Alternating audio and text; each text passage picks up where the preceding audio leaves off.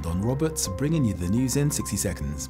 In his latest video update, SEC President Dr. Emmanuel Osei highlighted the upcoming SEC camp meeting starting Monday, May 31st, and commented on baptisms that have recently taken place across the conference.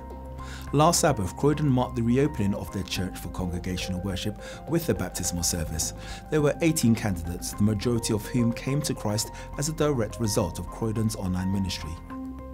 London Ghana Church hosted a Time to Reflect, an online programme to support those who lost loved ones to COVID-19 in London's Area 6C.